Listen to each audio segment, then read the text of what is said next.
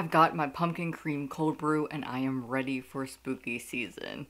What's up friends, welcome back to another video. Today I have my October TBR. I may or may not have worn this shirt in my September TBR, only because this is the only fall related shirt that I have. The Great Pumpkin is coming. October is such a fun reading month. There are so many readathons going on. I have chosen a couple that I'm going to be participating in that I'll talk about in this video, so I'm going to get straight into the video. Don't forget to check my description for updated petitions and donation links and just links to things that are important in the world and to register to vote.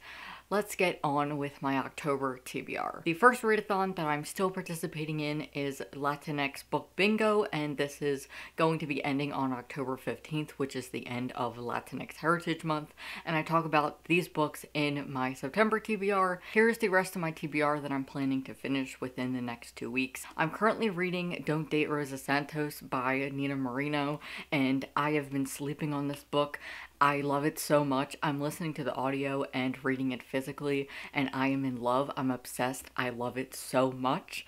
I'm very excited to continue it. I'm not going to talk about what they're about just because I talk about them in my September TBR. I also have the group book, which is By Any Means Necessary by Candice Montgomery. I also have my nonfiction Born Both in Intersex Life, and on ebook I have Juliet Takes a Breath.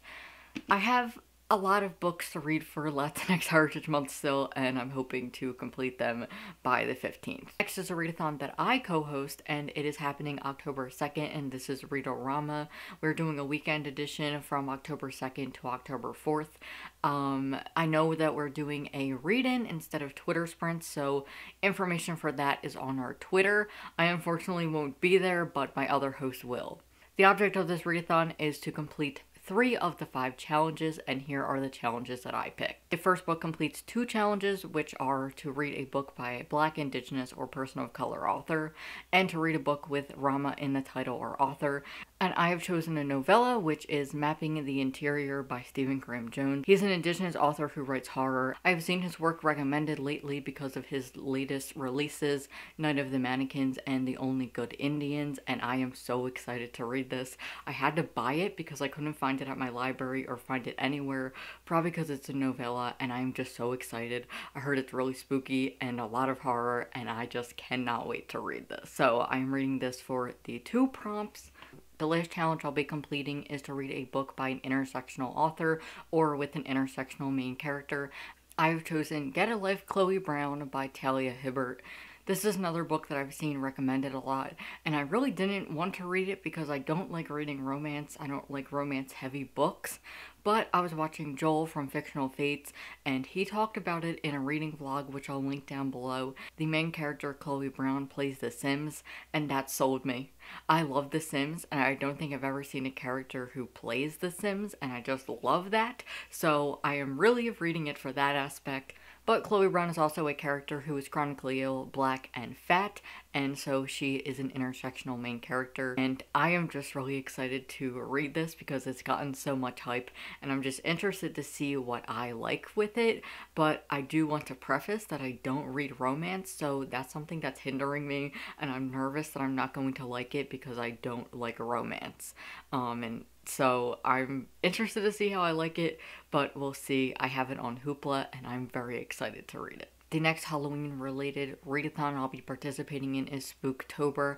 I participate in this every year. It's one of my favorite readathons, and this is created by Vanessa from Paper Fairy. I love her, and she is joined by a group of booktubers. Every year they have a theme, and this year it is Costume Party, which is so perfect because no one's going to be going to a costume party this year because we're still in a global pandemic. I mean, I won't be going to a costume party. I hope everyone watching this is not going to be going to a costume party, and if you are, I'm definitely going to be judging you. So I'm going to be going to a fictional costume party, and all of the challenges are different elements of a party. So the first element is what costume you are going to be wearing. I'm not really a big costume person, says the person that has a whole series called BookTube Costumes every year. At this fictional costume party, I would be in a relationship, so I have chosen the couple's costume, trying to manifest that into the world, and this is to read a romance, and I will be reading Get a Life, Chloe Brown. This readathon is also being hosted throughout the whole month of October. The next category is refreshments, and this is to pick something that you would get from the refreshments table,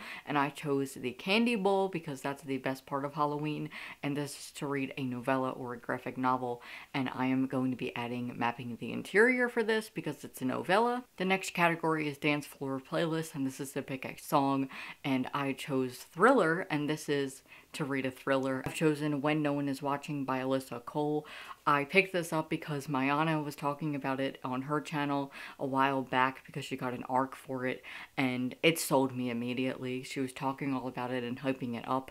I've heard that it's a thriller, and it also is focused on gentrification, and I am just so excited to read this. I think it hit the New York Times bestseller, and that's how you know that it's a good book. And last is festivities, and I've chosen Jack-O-Lantern, and this is to read a book with a face on the cover, and I've chosen another thriller, and this is The Silence of Bones by June Her, and it has a face on the cover. This is a thriller set in 1800 Korea.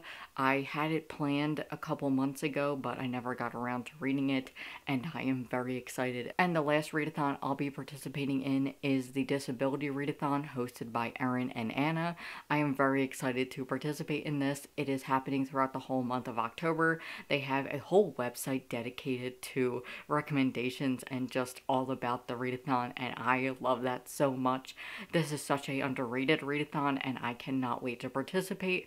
There are a couple categories, and I really like how they set it up, so I really recommend, if you have time, to put this into your schedule. I really love the challenges because they're not just strictly reading, it's also to go out of your way and follow Instagrammers, to follow bloggers, to watch YouTubers, and just watch disabled creators, because as we read their books, we should also be supporting them, and they're very underrated in our community. So I'm going to go through the categories and recommend some booktubers that I think you should check out.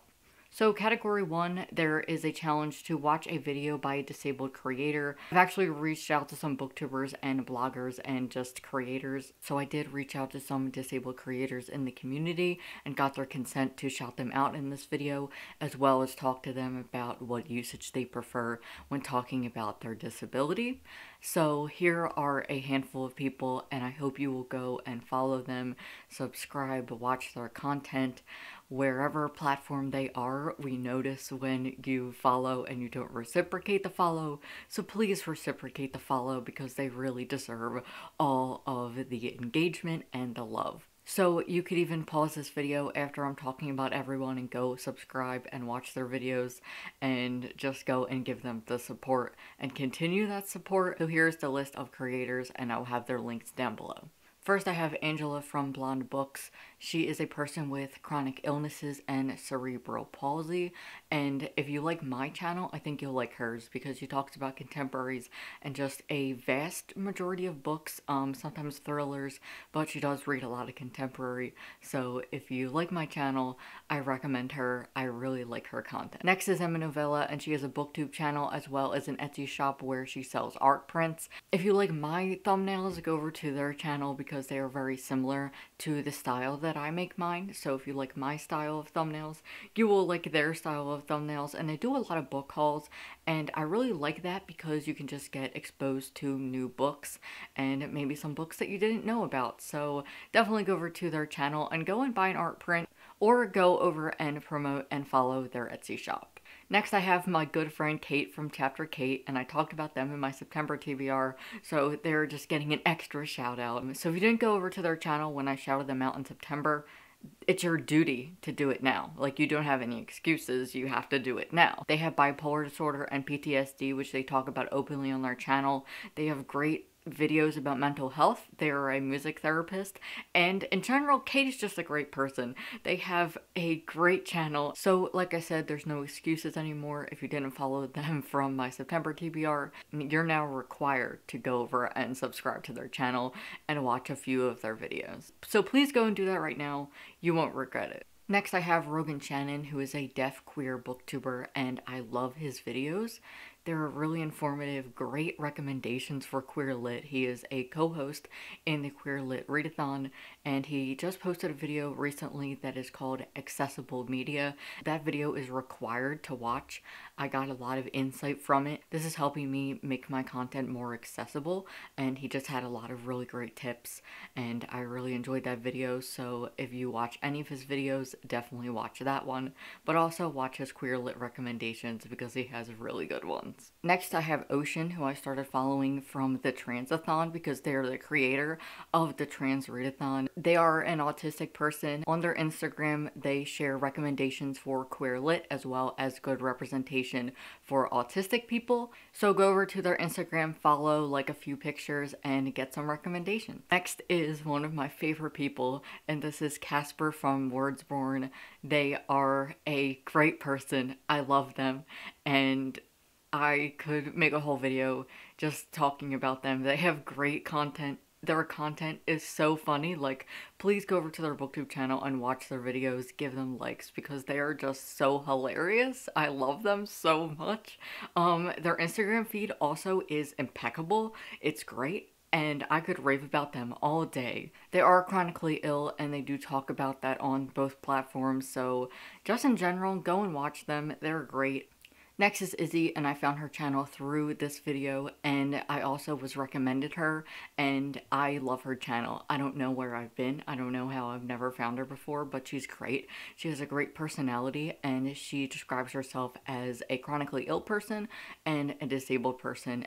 But like I said, I really enjoy her content so far, and I can't wait to watch more, so definitely go over and subscribe to her. Next is Jenna, and she has GERD and IBS. On her channel, she talks about comics, but she also has different videos like how to create thumbnails, and I thought that was a really good video. And she just has a wide variety of videos, and if you like comics, I really recommend her channel. So if you're looking for any graphic novel or comic recommendations, go over to her channel. But she also just has a wide variety of videos, and I suggest you just go and watch a few. I'm also going to recommend Anya, who is a creator that I just found. I wasn't able to contact her because I don't know if she has any social media. I couldn't find her. I'm gonna recommend her video where she talks about books with autism representation, so that'll be linked down below. And last is one of my good friends, Alyssa from Alyssa's Shelves, and I just love her videos and I wish that more people watch them. She is chronically ill. She is very open about her chronic illness, and she does talk about the struggles, but she also has a wide variety of books. She isn't big on contemporary, so if you're not big on contemporary, go over to her channel and you can get more recommendations that are not contemporary. And yeah, I just really enjoy her videos, and I just wish that more people would watch them because she has really great vlogs and just really great content in general. So those are all of the recommendations. Like I said, everyone will be linked down below. You can honestly just pause this video right here and go and follow everyone and engage with our content, and maybe just come back to my video later, or don't. I don't really care. I think I would just rather everyone go and follow them than continue to watch my video. Definitely prioritize watching them over me. So please go and do that. I would really appreciate it if you do. I usually get 100 or more views on my TBR videos, so if 100 people have watched this, I hope that 100 people have gone and followed all of these people, and if not, I'm gonna be really upset. So please go and do that. I hope that I've convinced you enough and that you've gotten some recommendations for people to follow. The first book I'll be reading for the Disabled Readathon fits the challenge to read a book by an autistic writer, and I've chosen Get a Grip, Vivi Cohen. This is an Own Voices middle grade about a girl named Vivi who is autistic, and she is trying out for baseball, and it's all about baseball, and I am so excited. My friend Ben from Ace of Ben's talked about this book on their blog and just loved it so much, and I'm so excited to read this. Another challenge in category 1 is to read a comic or graphic novel by a disabled author, and I've chosen a webcomic, and this is I Know You're Mad, a comic about depression by Katie O'Donnell, and I'm very excited to read this. I can also use that webcomic and Vivi Cohen for the prompt in category 2, which is to read a book with blue on the cover. There's blue on the cover of Vivi Cohen, and there's also blue on the cover and throughout the comic. The last book I'll be reading is for Category 4, and this is to read an anthology by disabled writers, and I have chosen Meet Me at the Intersection, which is an anthology of short fiction, memoir, and poetry by authors who are First Nation, people of color, LGBTQIA+, and living with a disability. The focus of this anthology is on Australian life. So that is my TBR for the Disability Readathon. I am so excited. Please go and check out all the creators that I have mentioned and watch their videos, because just hitting a follow and subscribe does nothing. People notice when their views don't match the subscribers. Check out all the creators that I mentioned, especially the host of this great readathon. And now I'm just going to mention some of the other books that I'm hoping to get to that aren't for any readathons. First, I have Plain Bad Heroines by Emily M. Danforth, and this comes out on October 20th. I was sent it by the publisher. It is 600 pages, and I'm terrified, but I'm very excited. The synopsis says the favorite meets the haunting of Hill House in this highly imaginative and original highbrow horror comedy centered around a cursed New England boarding school for girls. The author of The Miseducation of Cameron Post. I have not read that because of how long it is, and I think this one is a little bit longer, but I am very excited to read this. So thank you to the publisher for sending it my way. Next, I have Winter Counts by David Hesko Widely Widen, and this is a crime fiction thriller. I've heard nothing but good things about this book from Indigenous reviewers, and I'm very excited to read it. When I am going into a thriller, I don't really want to know much, so I'll just tell you that this is a crime fiction, and I suggest to go over to RC's channel, where he actually does talk all about the book, so if you want to know more about it, go over to his channel. The next book is Surrender Your Sons by Adam Sass. This is a debut novel about conversion therapy. I've seen this praised and recommended, and I'm very excited to read it. I heard that it will break you, make you cry. After Ghost Squad, give it to me. My middle grade reading vlog will be up this month, so you'll be able to understand that reference a little bit more. The last book I have on my October TBR is Mexican Gothic by Sylvia Moreno Garcia, and this one I have on hold at my library.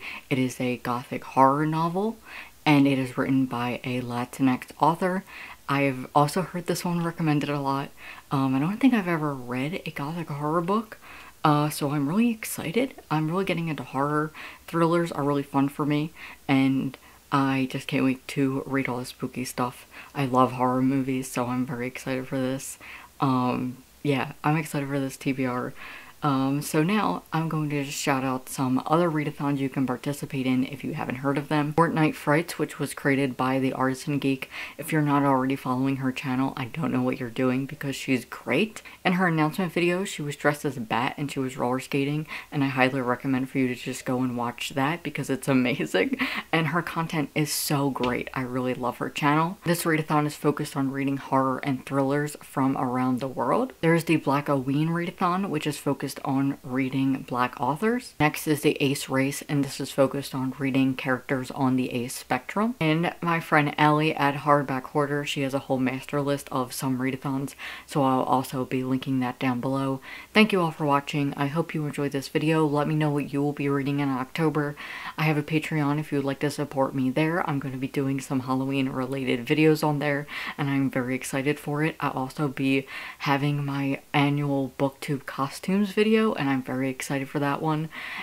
So if you would like to support me on Patreon, the link is down below. I hope you're all having a great day and staying safe, and I will see you next time. Bye.